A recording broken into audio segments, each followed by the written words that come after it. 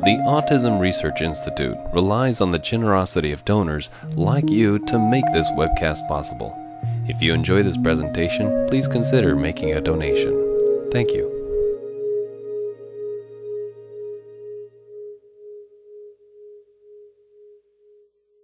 Thanks. It's a pleasure to be here. Good morning or good afternoon, depending on where you are.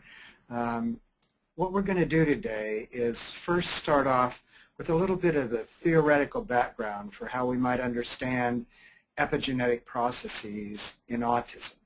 Those epigenetic processes become treatment targets for biomedical interventions that hopefully help us make the body more resilient and help children that we're working with who have autism to do better.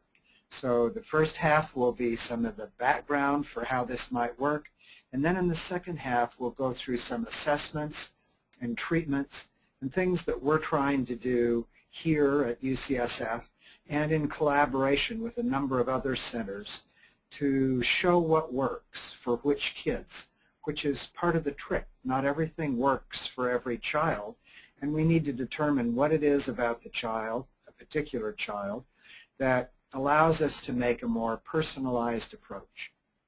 So that's the outline for the day, and I'll spend about 35 or 40 minutes doing that, and then we'll have an opportunity for a dialogue and back and forth question and answer.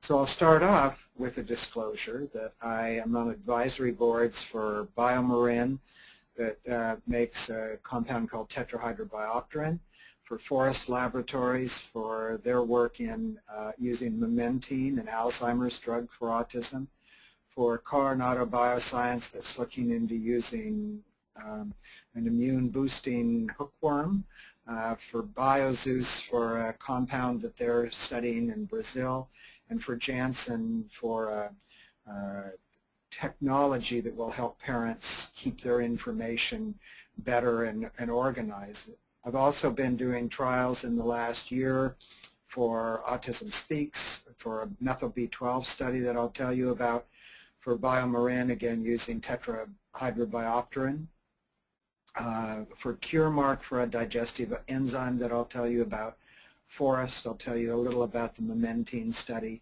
Roche, we're just starting a study using vasopressin, which is related to oxytocin, vitamin D, where we're using high doses and monitoring carefully for vitamin D, and from the National Institute of Mental Health. So I'll try and mention as I go through each of those studies that it's something that we have received support for, but I want to start off by letting you know that I have that disclosure in terms of ways that my research group has received funding. So I'm not going to spend a lot of time on some of these first slides except to try and make a point. I think we know that there seems to be much more autism that's being recognized now than there has been previously. If we look at that overall, there's been a greater than 600% increase in the prevalence in just the past 2 decades. So we've seen a tremendous increase. And then we struggle, is that of incidence, actual new cases, or is that of prevalence, in a sense, recognized cases? And there are lots of theories, and there's lots of controversy about what it is. Some would say, well, it's diagnostic expansion and substitution. When we move from DSM-3R to DSM-4, things change. So maybe that accounts for it. And yet, that change occurred in 1994, so you wouldn't think it would still be continuing on now today, almost 30 years later. There is the change that's coming with DSM-5 that will produce another kind of change in how we look at things, but we think we've had pretty stable statistics for 30 years.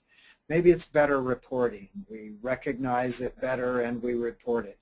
Or maybe it's even increasing acceptability, that people find the diagnosis, gets them services that they want, so they're willing to accept that diagnosis. Or people move to areas that actually measure how many people have autism in order to get services.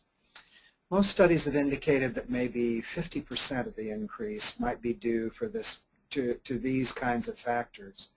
But the other 50% we really don't know. And people say, well, maybe it's due to environmental toxins, maybe to infectious or immune vulnerability, or what we will call epigenetics, and I'll tell you a little more about now, the way that genes express themselves, the way that genes interact with the environment. So we know that autism is a genetic disorder, a strongly genetic disorder. We find lots of genes that are associated with autism, and they're usually not even the same genes in everybody that has autism.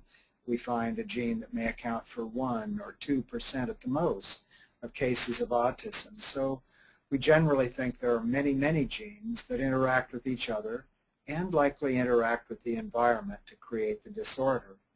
But we know that if we look at identical twins and fraternal twins, where people have the same genetic structure or have different genetic structure, that it's higher among those that have the same genetic structure. There are other studies that look at family members and how we might look at genetic factors, finding certainly there's a genetic component here, but we only find a clear genetic etiology in only about 25%, and that may even be a generous percentage given to of autism cases that we see.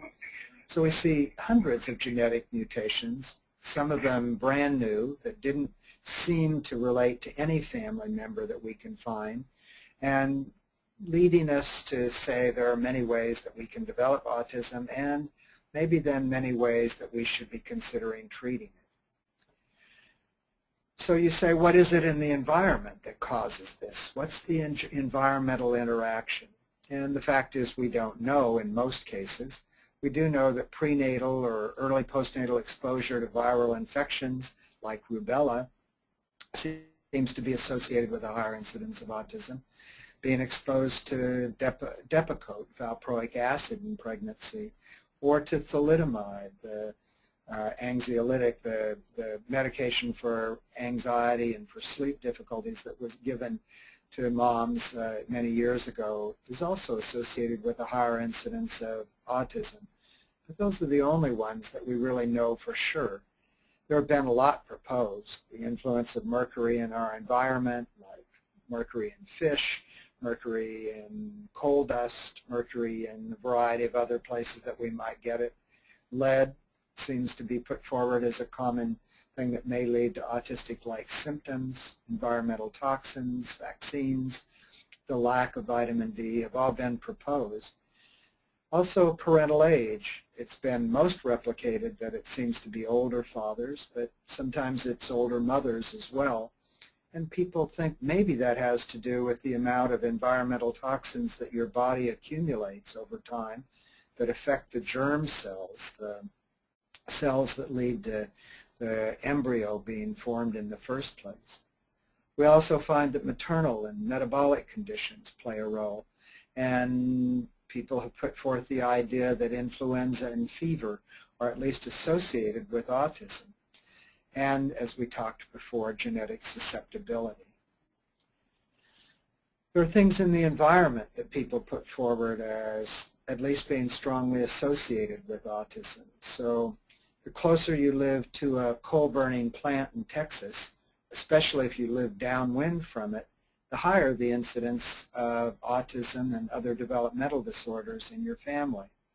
Or if you're exposed to traffic pollution in Los Angeles near busy freeways, there also seems to be a higher incidence of autism that's associated with that traffic air pollution. Living near places that spray pesticides, so in the Central Valley of California, those people that lived closer to places that were growing and spraying pesticides had a higher incidence of autism. And migrant parents who were also exposed to more environmental contaminants seem to also show a higher incidence of lower functioning autism. Now, those aren't cause and effect. We don't say that we know that this led to this, but we can say there's a strong association, and there are many, many more studies that we could mention. And the reason I'm telling you about this is because we're saying, how do we develop a model for autism? How do we understand? somebody says, what causes autism? For the most part, we'd say we don't really know, but we do know that there is a strong genetic neurodevelopmental underpinning or vulnerability, that there are genes that seem to play a role. But there's a second part that seems to have to do with environmental stressors and an interaction between these environmental stressors and with that genetic neurodevelopmental vulnerability. So we could say, well, maybe we can't do a lot about the genes, but what could we do about the environment? Or what could we do about this gene-environment interaction and the way that that's leading genes to express themselves that might help us prevent autism or improve the outcomes for autism? The third hit, or the third stress, comes when we think of autism as a hopeless disorder, a disorder that we can't do much to help people with. And so, as we did many years ago, we suggested that kids maybe be put in institutions or at least in schools where they didn't receive good intervention. And sure enough, those kids didn't do well because no one was interacting with them to try and help them do better. A parent the other day reminded me, too, that we should really emphasize here that that especially happens with adults who age out of their ability to be in services or to get the kind of help that they might need. So adults with autism often get very restricted services and don't do well because they have trouble accessing those, but it can happen at any age. So we're going to talk just briefly about endophenotypes, which has to do with this whole epigenetic thing that I'm talking about. A phenotype is the way that we are, the way that we look, the way that we act, the way things are on the outside, the full picture of the expression of our genes and the way that they've interacted with the environment to lead to who we are right now. The endophenotype is really a kind of internal, more internal expression, not all the way down to the genes, but what's between the genes and the phenotype, the part that is expressing itself in different ways that the body works and functions. And we'll hear more about this when Martha Herbert gives a talk in a couple weeks for one of these webinars where she really spends a lot of time talking and thinking about endophenotypes and the way that they develop. And she has an excellent book on this subject as well. But there's a growing literature in autism talking about this epigenetic cause, this endophenotype, and how we can identify it and how we can then use it to target our treatments. The endophenotype is closer to the site of what actually causes the difficulty than just a diagnosis, like saying someone has autism. And it comprises all the areas that are under genetic control. Epigenetic changes might become permanent, and they may even get passed on to future generations. There are studies indicating that in mice and in humans that having this particular epigenetic change can be passed on to children and even to grandchildren based on things that have happened to that genetic expression in the way that it comes out. And all of this suggests targets for interventions. Let me try another way to kind of tell you about this, to show you graphically what we might be talking about. If we were to see the developing brain as a slice through the earth and say that the center of the earth is the DNA and the outside of the earth is where we see the symptoms, then there's all this space in between that has a lot to do with how kids grow their brain. It's not just the DNA, or it's not just what you see in the end in the symptom. It's what's happening in between. I was reminded of this when I was visiting France a couple years ago, when some people were taking me to a winery saying, you know, the way that we grow such good wine is through the terroir, through what's in our land. It has to do with whether the soil has a lot of lava in it or a lot of sand or a lot of clay. But it also has to do with how much sunshine and rain that we get. But even more than that, it has to do with the people who till the soil, the people who put themselves into that soil that create a great terroir or a great wine. But for our reasons here, we're in some ways talking about terroir being the epigenetic way that a child is growing their brain. What happens in gene expression through the messenger RNA expressing itself? What happens in cell modulation in the way cells divide and grow? Or in physiologic processes like immune function or oxidative stress? Or in neuromodulators, how much serotonin or how much other kinds of neurotransmitters do we seem to have further down the line? And then even further down the line, what do we see in brain structure and function and in cognitive symptoms, but then finally those symptoms in the end. But it's all those layers that we should be thinking about when we think about autism and think about how can we make a difference. One point I was giving this talk saying that perhaps when we're only treating symptoms, we're treating only the surface of the earth. And if we're only using, say, behavioral interventions like ABA or other kinds of more behavioral kinds of treatments, that we're treating only the surface of the earth. But it was pointed out to me that really when we make those changes on the surface, that we're affecting things that happen further down. We're affecting not just one layer, but multiple layers. And that's why I put the little arrows on the side to indicate that when we affect things further down, we affect things further up. But when we affect things further up, we also are changing the structure. We're changing the terroir of what we're actually seeing in all the things that we're doing. So you say, well, could you say more about what that is? What does that look like? Well, that gene-environment interaction has to do with things like immune abnormalities and inflammatory processes. And there are a number of good studies indicating those play a strong role in autism, or oxidative stress, or disturbed methylation, or mitochondrial dysfunction. And we're going to talk more about all of these in just a few minutes. Mitochondria are the little energy bunnies that drive our cells, but sometimes in people with autism, at least at some time during their development, they seem to show that those little energy bunnies, those mitochondria, aren't working as well as they might. Also things like free fatty acid metabolism, or excitatory and inhibitory balance or imbalance, and then hormonal effects. And I'll talk more about each of these in just a minute.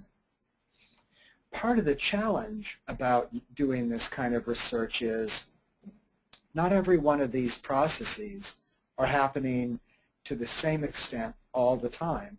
We might find at one period of development there's much more oxidative stress. Maybe that's the result of an inflammatory processes that happened even before then. And maybe that leads to mitochondrial dysfunction. But we need to know what's an active process, what's happening now, so that we can say the intervention that we're making is targeting that process, because we could use an intervention that's targeting something that happened a while ago, so it's no longer as relevant, that it doesn't make a difference. So it leads us into trying to find biomarkers, tests from the blood or the saliva or the cerebral spinal fluid or the skin or a variety of other places that we could use to say this is an active process now. So if I target it with an intervention, then I can make a difference in how this body is functioning and then how this child with this body is actually functioning. We can target our interventions towards different symptoms, symptoms that we might see closer to the surface with, say, ABA, or in the middle part, level 2 and 3, with things like diet or hyperbaric oxygen, or at level 1 through genetic engineering, which probably we're not going to do right away. But I'm going to show you a slide in a minute that shows how those might map on. But let me tell you a little more about what those interventions might be. And first, what kinds of biomarkers might we use to measure them? So when you go to see a doctor with your child with autism, the doctor may say, I want to do some lab tests. For the most part, we haven't found any particular lab test that is reliably always really something that tells us something meaningful about autism. So most traditional doctors will do a careful history. They may do a physical examination, and they say, you know, maybe I need to do some blood work, or maybe they say, you know, your child looks healthy, I don't think I need to do any. There are other doctors that say, no, we can learn a lot from some of these lab tests about how the body is functioning in these epigenetic processes, and we're going to do these additional tests. Well, the tests that people would think of doing more routinely are things like a metabolic panel, a CBC, a complete blood count. Maybe they'll go on and do a few other tests, but some will look at magnesium or selenium or zinc-copper ratio or vitamin C or vitamin D3. But not every doctor will, and those that don't will say, you know, there's not a good indication that these tests are fully worth doing. There are things, too, that they may look for, like fat-soluble vitamins or iron. They may screen for lead or amino acids and urinary organic acids. Some may look for cholesterol. There's some indication that cholesterol is often very low in people with autism. They may look at folate or B12 levels or ceruloplasmin. If they're looking for genetic workups, and most people believe that it's worth doing at least a CGH array, a general look at people's genes to see if they might be one of those 25% that have a known genetic cause. May not lead to a different treatment, but at least you know that you have a genetic cause. And then some research centers are doing studies looking at gene expression that actually look at the messenger RNA and the transcriptome. Some laboratories are trying to look, and some doctors, at oxidative stress. The one that's the easiest probably to get is looking at glutathione, but the one that seems to be the most reliable is the ratio of glutathione that's oxidized compared to glutathione that's more reduced. And there are a variety of other tests up there, but none of them have really been shown with the kind of, you know, standard double-blind placebo control, or, you know, this is really a useful test kind of thing that would lead insurance companies to pay for all of them, or would lead doctors to order every one of them unless they saw an indication. Same with mitochondrial dysfunction. Looking at lactate and pyruvate may be an okay screen, but it still doesn't tell you definitely, and it may not tell you often enough to make it a worthwhile test. Some look at carnitine, some look at creatine. Others look at other measures up there, but it seems that there isn't one standard. The same with immune or inflammatory processes. Some doctors will get a good immune panel, looking at IgG, IgM, IgA, IgE. Some may do just a quick screen of something like C-reactive protein that people say is too many times vague or broad to tell us anything useful. Others will gather a stool sample, while others say just asking with GI questionnaires is enough. So others will look at hormones and may look at do a thyroid screening test. Others will look at things like cortisol levels, oxytocin and vasopressin. Some look for allergies or measures of things that might be toxins, and some will even gather cerebrospinal fluid to see if those might help us see things that are actually bathing the brain, but in a fairly dramatic test of at least putting a needle into a child's back when done by somebody experienced. It's not that serious, but still many people feel a little bit of reserve about doing that routinely. If someone's having seizures or has regressed, there's an indication for an EEG. And for research, people are doing structural MRI, quantitative EEG, looking at spectroscopy, and wearable monitors of looking at things that might measure the autonomic nervous system. When you look at each of these things, however, there aren't any of them that you would find a kind of general recommendation. These are things we ought to do. You go see one doctor and they'll do many of them. You'll go see another doctor and they won't do any of them. And we recently had a meeting of some of the most forward-thinking doctors that we thought of doing a number of these tests. And we talked about which ones do you think should be standard. And, you know, we couldn't get a total agreement from any of them about which ones should we be doing routinely. they'd say, well, I do this sometime, or I don't do this other times. And we tried to arrange a study where we'd ask them to do many of them or all of them, and then some of them said, well, this is my favorite laboratory, and some of them said, no, this is my favorite laboratory. And so we wound up not arriving at some kind of a consensus about this is what we ought to do for all kids with autism. So in a few minutes, I'm going to tell you about how we resolved that in a study that's ongoing right now, but hopefully will help us resolve this. Not only, though, are we challenged with what tests to do before, we're also challenged with the number of different interventions that we can use and whether we have good biomarkers that tell us this is the right thing to do for this particular kind of biomarker abnormalities, the right treatment for the right abnormality. So, as I had mentioned before, we could target treatments. We could look at methyl B12, say, or omega-3s if we're looking at physiologic processes. Or we could look at nutrition there. Or if we're thinking about an inflammatory process, we could wonder, could HBOT make a difference, hyperbaric oxygen treatment? Or if we're looking at immune abnormalities, could we use immune boosters? And there haven't been really clear correlational studies showing that one thing works for one particular biomarker, in part because the research is difficult to do.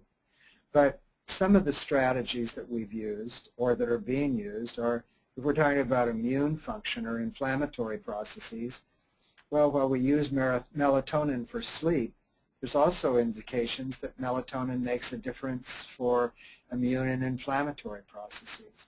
Same even with probiotics that seem to be helpful in these ways. IVIG, giving immunoglobulin through the vein, seemed to be something that would perhaps really boost immune function.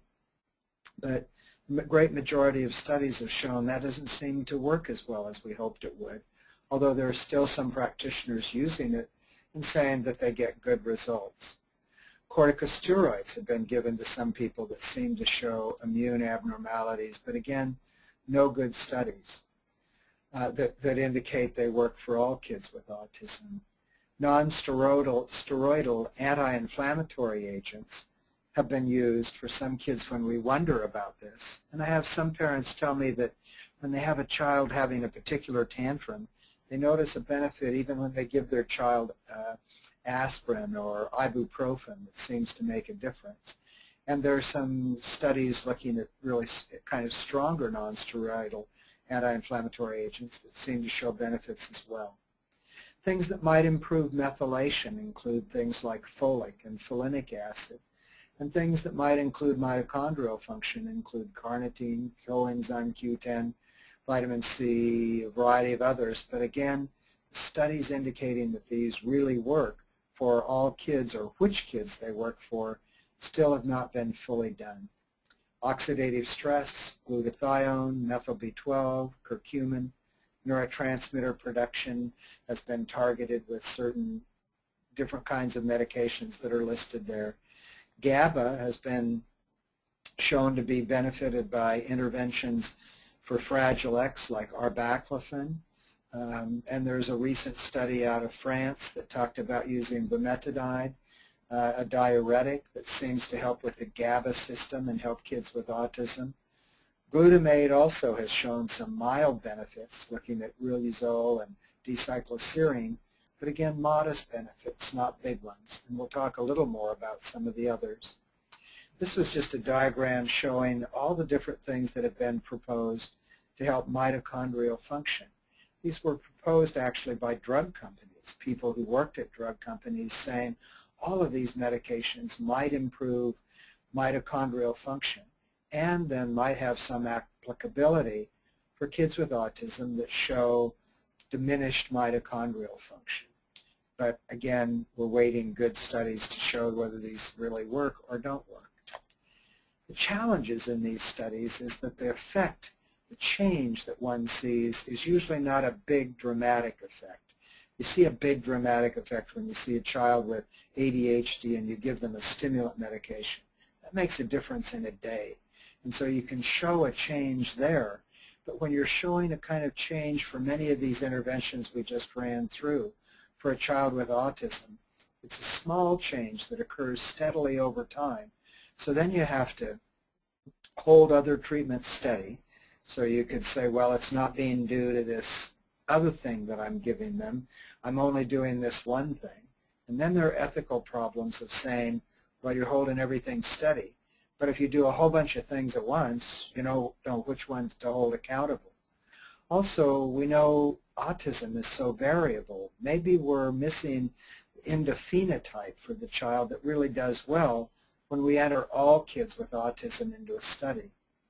We may do a study without a biomarker that helps us know this is the child that's going to make a difference. And we may even find that the formulation of what we're using varies between the different labs that are making it. We found some variability, say, in methyl B12 between which lab are we actually using, or between omega-3s. There's also a problem of getting the institutional review board to approve what you're doing. And there are ethical issues of asking people to hold things constant or not go into new studies. Many of these treatments are not patentable, so pharmaceutical companies are not interested in funding them. Or because the studies take a long time and may or may not work, it's often hard to find a big funder that will pay for that long-term study with the risk that maybe it won't work.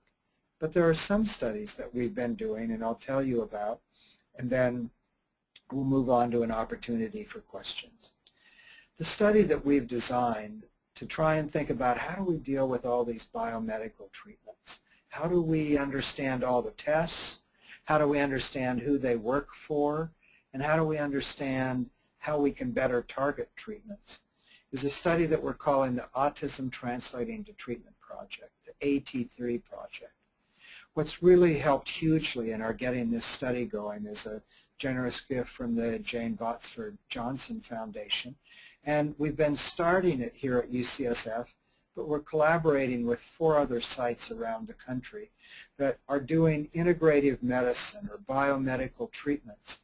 And we've developed a whole web-based system to gather good information and to enter that, to have parents enter it and to have the doctors enter it, and to do standardized assessments that would be used to say, are we really making a difference with this biomarker and this treatment? So we hope that we can develop integrated, comprehensive, science-based assessments of biomedical mechanisms involved in the etiology of autism, which will then help us evaluate the efficacy of targeted treatments for autism and related neurodevelopmental disorders.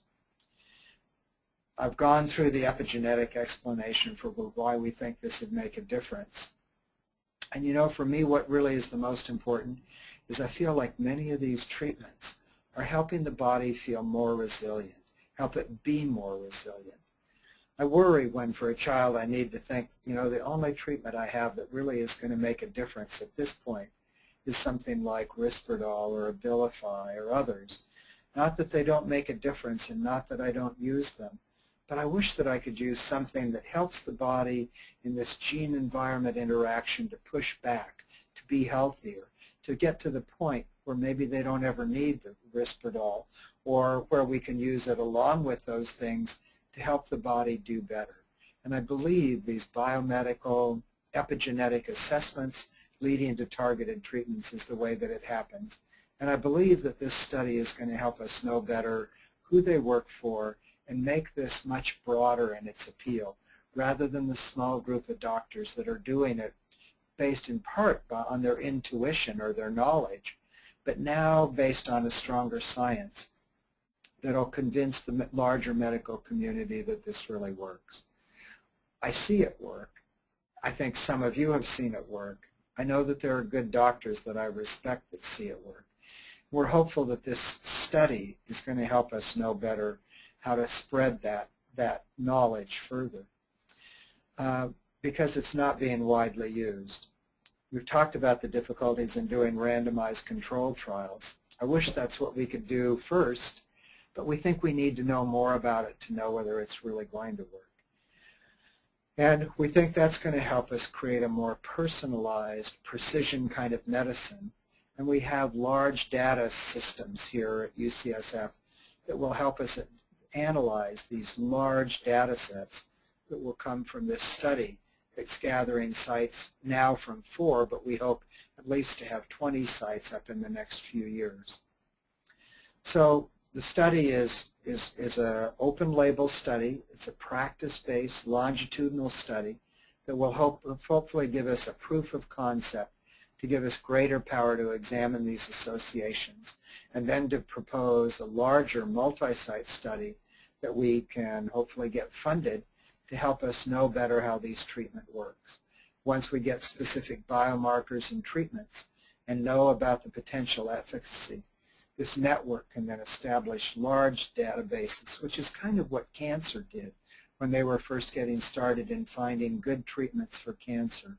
We'd like to develop that kind of large system that would really help us know what works in a broader sense for these treatments that are not necessarily the standard, most accepted treatments, but that hold great promise.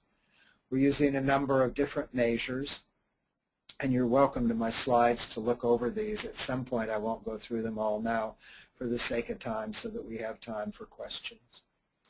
What I'm going to do is close in the next 5 minutes by telling you about some of the studies we have been doing here that are not this broader, what works for all these broad places, but what makes a difference for certain kids that might work.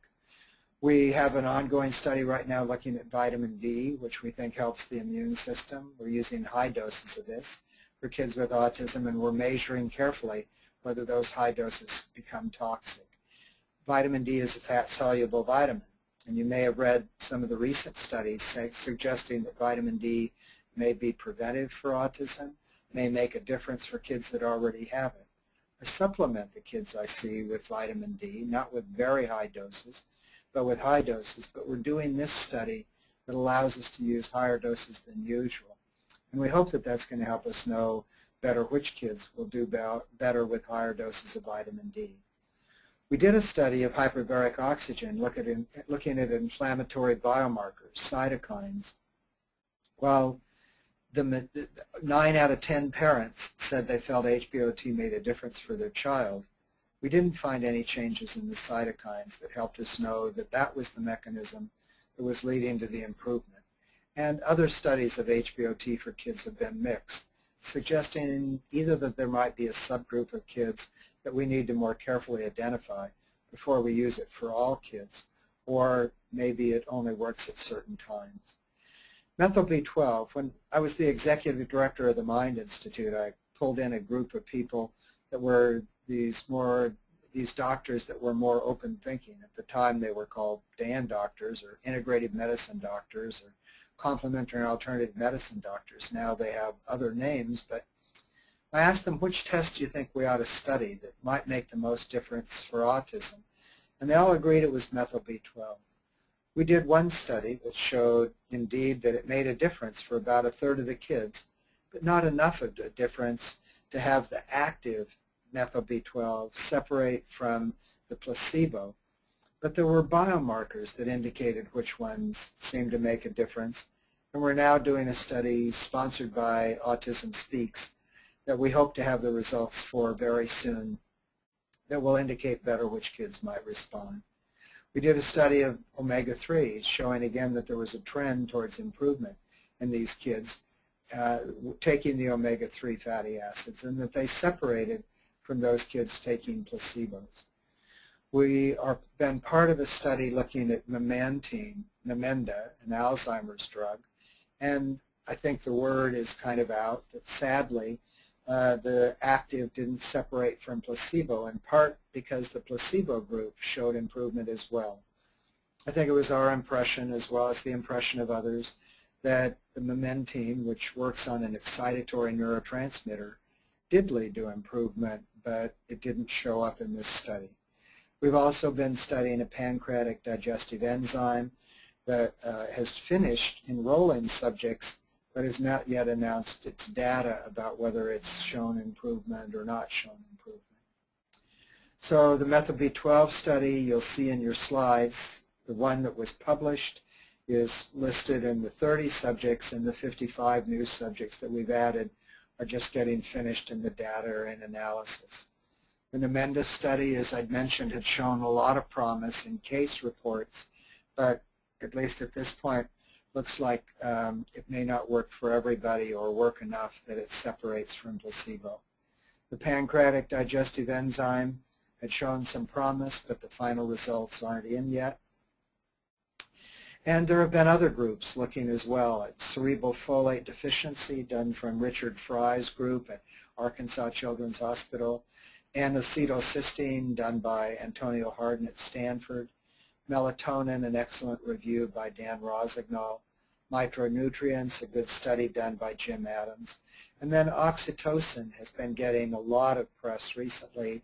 No definitive studies saying that it works for kids with autism, but lots of studies suggesting that theoretically it may be of benefit, and some smaller studies saying that it looks like it's going to turn out well.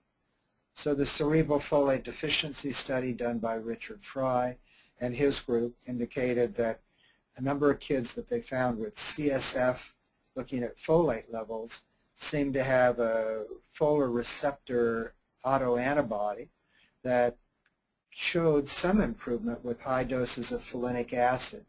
That was a smaller study, and they're looking at a much larger study to begin to show better which kids might show this benefit, perhaps without having to go as far as doing a spinal tap to figure that out.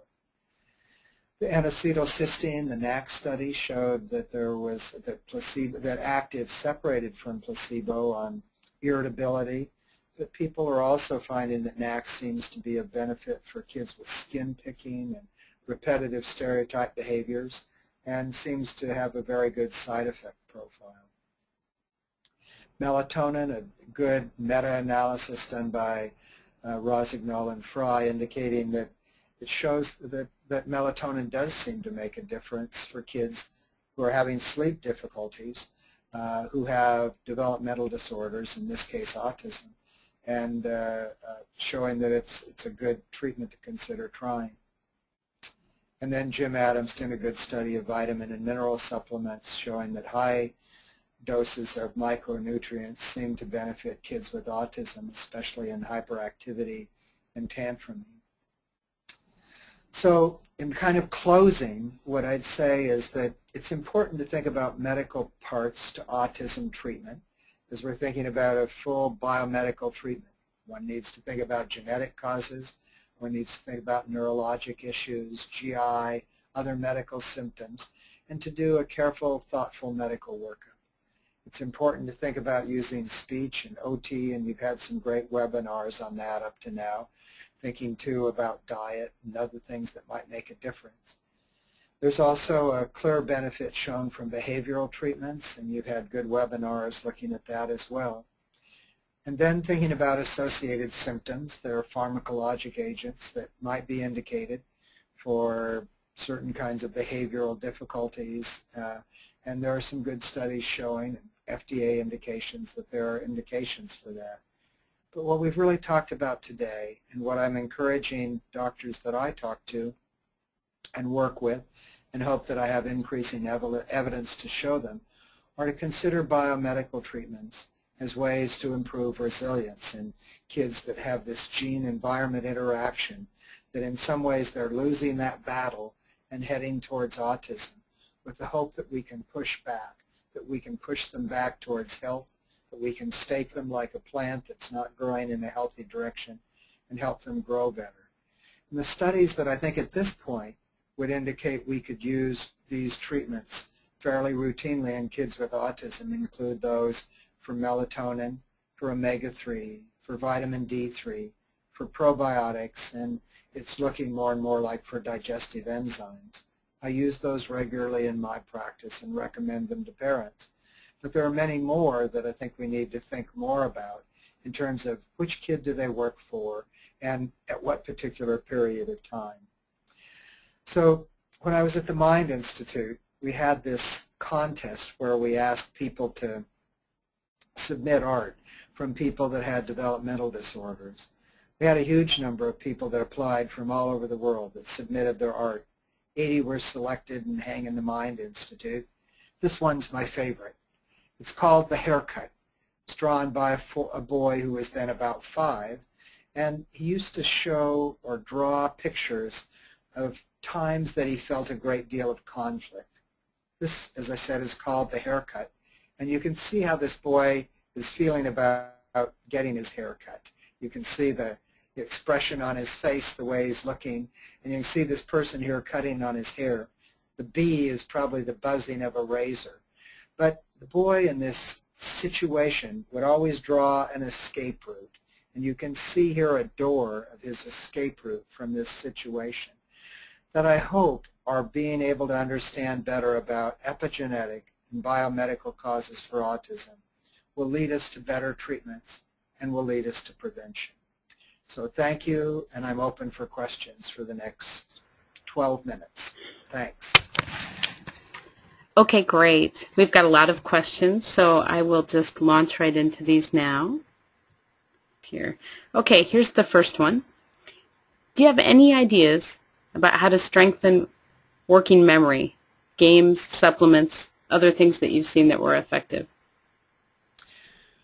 Well, that's a great question. We do find that things like omega-3s seem to make some difference. They help more with hyperactivity, but they may help strengthen working memory. There are a number of studies right now looking at games, and gaming, you know, on iPads and computers have been showing increasing benefits. We've just gotten a grant to start using that for dyslexia. Our larger group, has been showing benefits for that for Alzheimer's and working memory. And there are several sites now starting to use iPad apps in improving working memory for kids on the spectrum. I think those, at least at this point, are the ones that have the most evidence. While this may not be the answer that everybody was looking for, if someone has ADHD, and about 30% of kids on the spectrum do seem to show strong symptoms of ADHD and benefit from low-dose, carefully used stimulant medication, that's another thing that can have a significant improvement in working memory. Okay, the next one. I'm a clinical researcher and a parent. What are your thoughts about interventions of methyl B12, methylfolate, and B6 in subjects with MTHFR polymorphism in an enriched population? We think that the MTHFR is going to be a biomarker for those treatments that you mentioned, the methyl B12, perhaps folinic acid supplementation. But we haven't analyzed our data yet to be able to say that for sure. There have been a few groups that have started to show those changes, some I think from Jill James's group and from some other groups, but I don't think that we've looked at that enough to give a definitive answer other than to say it's my impression we should see a change in that area. But I think for those that have looked at this point in time, I don't think that the answer has been as definitive as we hope that it will. You say you're a clinical researcher, and if you're looking in that area, I'd suggest doing it. But I'd say that right now we're looking at the MTHFR and the 55 kids that we just ran through our methyl B12 at Roy Green's lab to help us know better whether that's going to be a useful biomarker to us. Okay. The next question. What dose of vitamin D is being used currently in your study? What form, capsules, drops, etc.? So I think they're asking how do you decide that? I don't know if you can give specific dosage, but it's probably a formula you use. Right. We used the D drops. We just found that the drops were a little more acceptable. I'm not endorsing D drops. It's just that's the one that we happen to use in this study, and they're liquid. And we do have a milligram per kilogram ratio that I can't tell you that I remember right now, but it generally comes out to be about 6,000 up to as high as 10,000 IUs, which is higher than I would recommend to parents using without someone monitoring their D3 levels and kind of watching them closely, which is what we're doing in our study. I would tell you in a way that I wouldn't want to have quoted as I'm necessarily recommending it, but for little younger kids I use 1,000 to 2,000 IUs, and for bigger kids I use about 5,000 IUs. And I have lots of colleagues that seem to be, know vitamin D well, that go up as high as 10,000 for themselves personally. I don't think that we have a strong enough evidence to recommend these. We do for kids with rickets, but I have to tell you, when I went through our IRB, they were very resistant to our going over 5,000 IUs, so we put our limit on 6,000, at least in terms of standard, what we're using and monitoring carefully. But I do think that that's higher than what you usually hear. But D3 is a fat-soluble vitamin, and you can get into trouble giving too much of it. So if you start thinking, well, a little D3 is good, let me give them a lot more, it's not a good vitamin to give too much of. Okay. You talked a bit about melatonin. Is it only used for sleep issues, or have you seen other benefits? Well, there have been studies that indicate that melatonin seems to make a difference for immune function as well. I don't use it solely for immune function, but I suggest it to parents that even though their child may not have sleep difficulties, they might consider using it for as a kind of immune booster. I don't know that the evidence is strong enough to say that's worth doing, but I use melatonin very regularly, and I use somewhere between 3 and 9 milligrams in kids, and I titrate up slowly to use melatonin for sleep. Some would suggest if you're looking for the sedative properties of melatonin, give it a half an hour to an hour before bedtime. If you're looking to reset the body's clock, then you should give that around 7 in the evening, and then think of your child going to bed, 6 or 7 in the evening, and having them go to bed at 8 or 9 at night as a way of resetting the clock, and that you shouldn't continue to use it after you set the clock. And yet for a lot of kids, I've had them taking melatonin for years, and each time I try and take them off, they don't do well. And there seems to be no real harmful effects of kids taking it for a longer period of time. Okay. You talked a bit about inflammatory problems. Are there specific symptoms that point to inflammatory problems in your studies? What treatments might be helpful for these? Well, the kind of most obvious one that you see in younger kids especially is just the presence of fever. You get a fever that comes out of the blue. Why did that happen? May be related to an ear infection, might be related to a strep throat, might be related to other things, or just a low-grade fever. Perhaps even kids that tend to get a fever and then develop a rash, or seem to have maybe chronic kind of lymphadenopathy, swelling of their lymph nodes, or things that might suggest that there might be an ongoing inflammatory process, looking at the body for those inflammatory processes. Some people suggest maybe that even having a meltdown, having a temper tantrum, is in some ways related to having an inflammatory process, and then perhaps treating that inflammatory process with a non-steroidal anti-inflammatory like ibuprofen, or at least seeing if it makes a difference, might make a difference for some kids. I suggest that to parents. I don't think they necessarily wind up making a huge difference in how they're doing, but it makes sometimes a little bit of difference. And then some doctors that I think see people having a much larger immune kind of problem may use corticosteroids or may use IVIG, but that's fairly controversial and should probably be done with an immunologist that's familiar with what they're doing.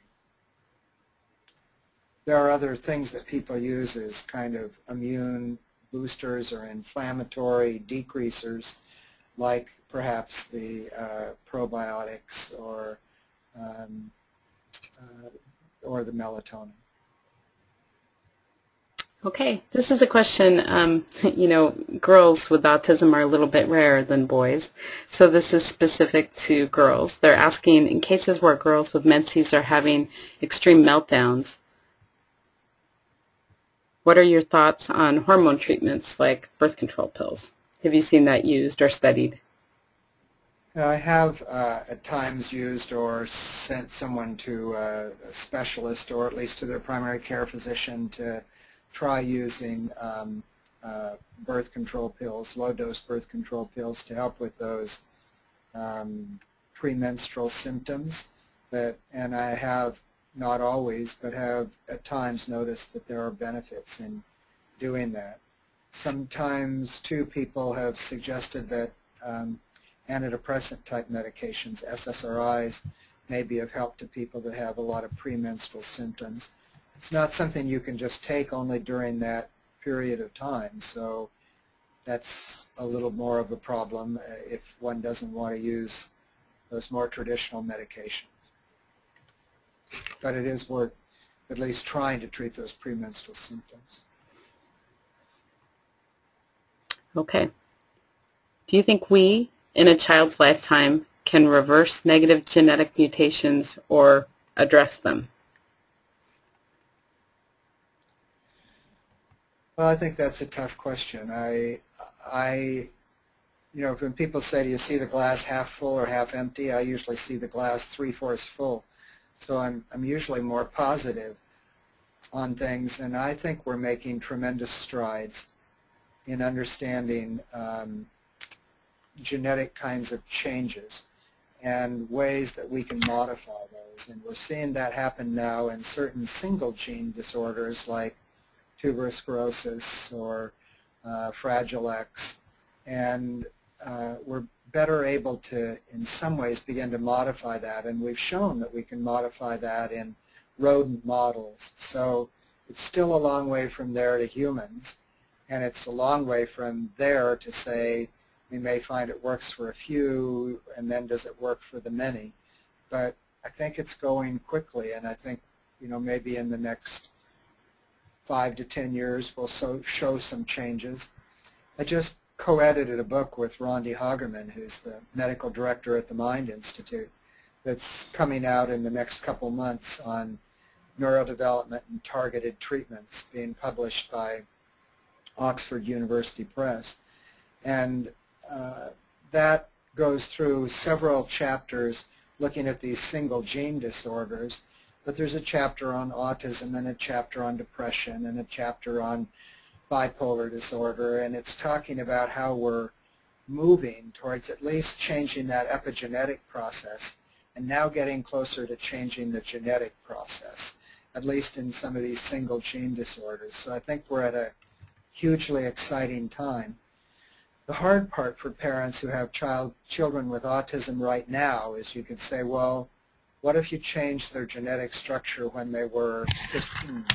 Well, they missed out on a lot of development that they're not going to be able to go back and get. So you can still think that they could do better, that things could still change, but you probably can't go back and make up for those things that have been lost if one's not making an early intervention.